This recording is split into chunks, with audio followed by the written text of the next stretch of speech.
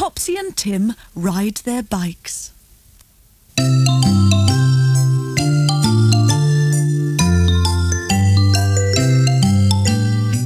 When Topsy and Tim woke up on the first morning of the school holidays, they saw two lumpy, bumpy parcels leaning against the bedroom wall. It didn't take them long to find out what was inside. "Mummy! Dad!" they yelled. "Come and see our new bikes!" "Those should keep you happy through the long school holidays," said Dad. "We can't go away this summer," said Mummy, "so you will have lots of time to learn to ride them." As soon as breakfast was over, Topsy and Tim wanted to ride their new bikes. Tim held Topsy's bike steady while she climbed onto the saddle. Her feet hardly reached the pedals. "Oh dear," said Tim, "Topsy's bike is too big for her." "Not to worry," said Mummy, "I'll lower the saddle." Clever Mummy got a spanner and lowered Topsy's saddle. Now her feet could safely touch the ground. She did the same for Tim. "When your legs get longer, we'll put the saddles up again," she said. "Those bikes should last a long time." They took their bikes to the sports field to learn how to ride them. Mummy and Dad went too to help. There was plenty of space there and no dangerous traffic. In one corner of the sports field were children doing clever stunts on BMX bikes. One of them shouted, "Hello, Topsy and Tim! I like your new bikes!" It was Josie Miller. "I'm going to do stunts on my bike," said Tim. "Wheelies and bunny hops and things like those children. And I'm going to win races on mine and jump right up in the air," said Topsy. "Stunts are not for the road," said Dad. "Anyway, you'll have to learn to ride them first." "Easy peasy," said Topsy.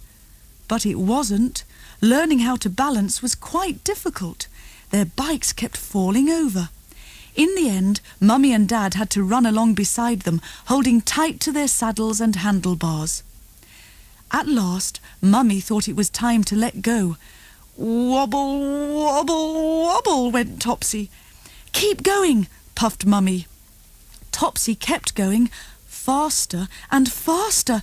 "Use your brakes to slow down," shouted Mummy. Topsy didn't slow down. Instead, she tried to steer her bike round. She lost her balance and fell off. Bonk! Luckily, the grass was soft, so she wasn't hurt. Dad ran along with Tim.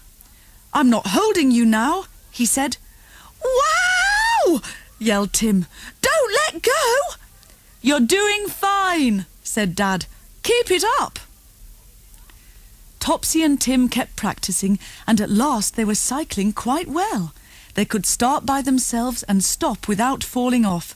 Topsy even managed a wobbly wave.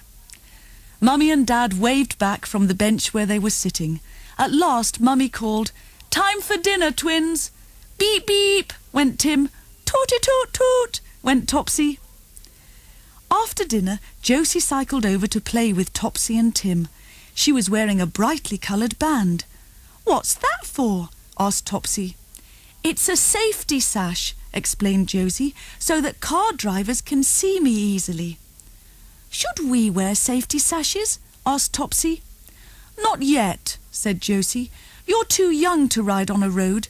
I had to pass a cycling proficiency test at school before my mummy would let me."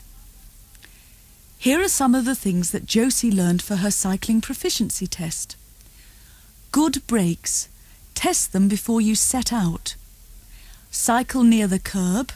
Look all round for cars. Arm signals for turning left or right. Get off and walk over busy roads. Josie went home after tea. Topsy and Tim were ready for bed. "May we take our bikes up with us?" asked Tim sleepily. "They'll be nice and cosy in the shed," said Mummy. "Good night, bikes," said Topsy and Tim. "See you in the morning."